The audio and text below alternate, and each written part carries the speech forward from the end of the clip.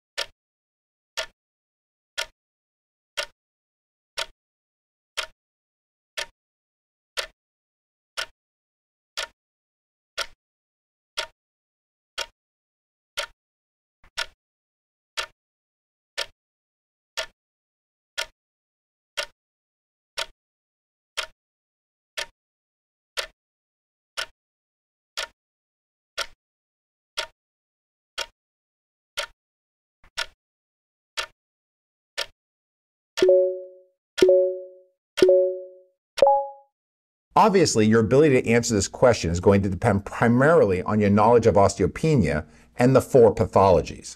Let's start with osteopenia and progress to each of the options. Osteopenia is a condition presenting with low bone mass that is not severe enough to qualify as osteoporosis.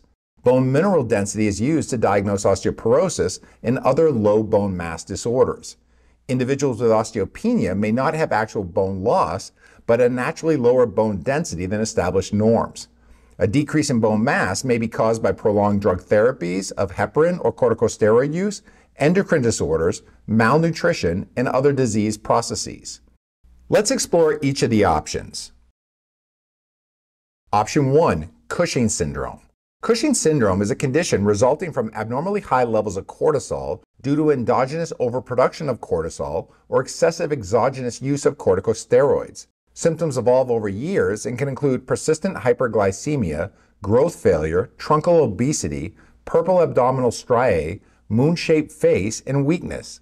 Mental changes can include depression, poor concentration, and memory loss.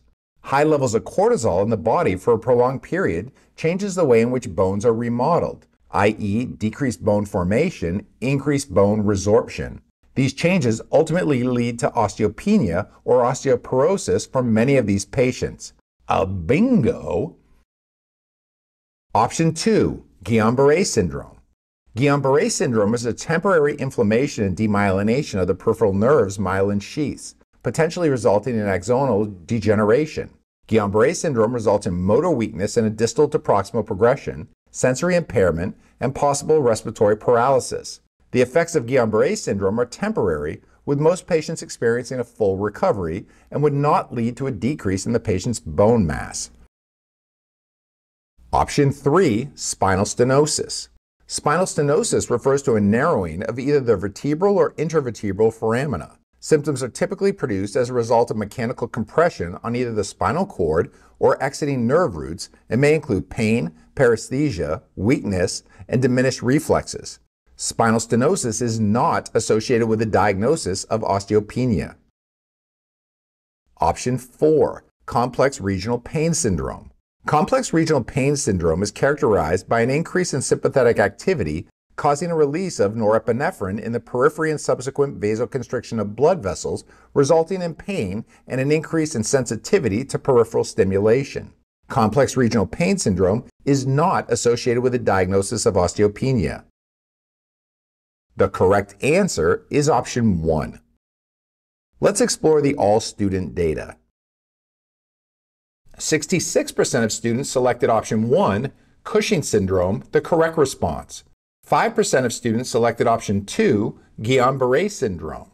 23% of students selected option 3, spinal stenosis. 6% of students selected option 4, complex regional pain syndrome.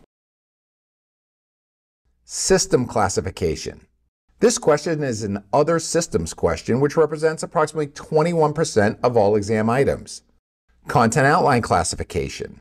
The question is the foundations for evaluation, differential diagnosis, and prognosis question, which represents approximately 33% of all exam items. Level classification. This question is a level 2 question since the question requires students to integrate numerous pieces of information or to apply knowledge in a given clinical scenario. Remediation of level 2 questions occurs by increasing flexibility with academic content and by carefully analyzing decision-making processes when answering applied examination questions. Academic focus area.